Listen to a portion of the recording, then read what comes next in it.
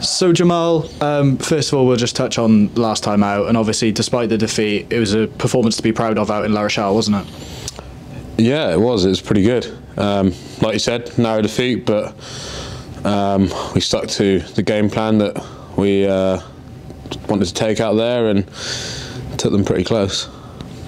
And obviously, to go toe-to-toe with one of the best club sides in the world, obviously champions of Europe last season, must have been something that the boys are really proud of and can take a lot of confidence for now. Yeah. I mean, like you said, we didn't get the win, but the confidence that we can take from that, the fact that we can come up with a plan, execute it pretty well, and like you said, take one of the best club sides to there to score in the last 2 minutes in order to break us down.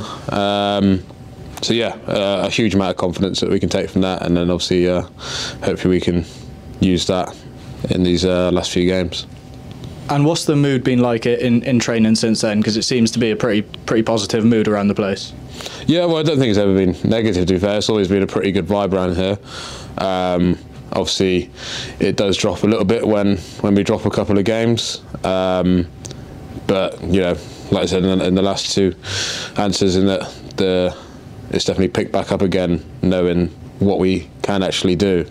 Sometimes you do begin to doubt yourself a little bit, but when you put in a performance like that against La Rochelle, you're like, okay, yeah, we are actually a good team. We just need to be a bit more consistent. And obviously this weekend then, Bath at Kingsholm, that doesn't take much getting up for, does it?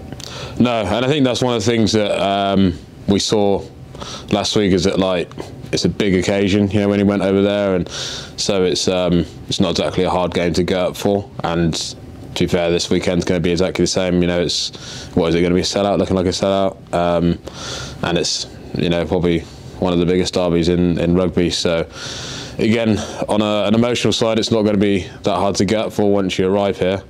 It's just using a combination of that emotion and that kind of clear headspace, know that we've got our game plan in place, and the process is to go out there and put in a performance. Yeah, it does look like it's going to be a sellout here at Kingsholm. Obviously, you mentioned the derby means a lot to the players. It means a lot to the fans as well. So do you sort of have one mind on that, doing it for the supporters? Yeah, I mean, we kind of try and represent them every time we go out. So it's not, something that we're, have a particular focus on this time. But we do know that how much this fixture means to everyone involved in Gloucester, from from the top all the way through. So that's obviously always going to be a big factor, and especially with the fact that what we're fighting for now is essentially to get into the champions for next season. So it's about going out there, giving them give the fans what they want, and trying to get some points so we can secure that top 8. And obviously back-to-back fixtures at Kingsholm, and then an away trip to Bristol to finish the season. So are the team nice and confident going into that run-in?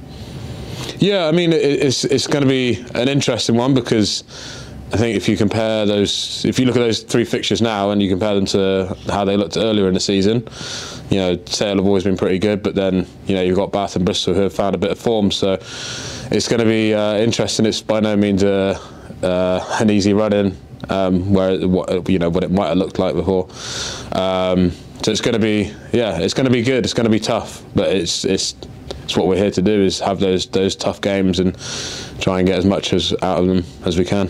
Yeah, I guess those tough fixtures are the ones you look forward to as a rugby player. Yeah, always. I mean, you wouldn't really be in it if it was just an easy ride. Part of loving the game is those ups and downs and those tough fixtures, which is why we got up so well for last week. So the fact we got, like you said, we got Bath at home, Bristol away, so they're kind of 2 derbies, and then you're facing a team that they're in second at the moment. So yeah, all big fixtures, crunch time at the end of the season.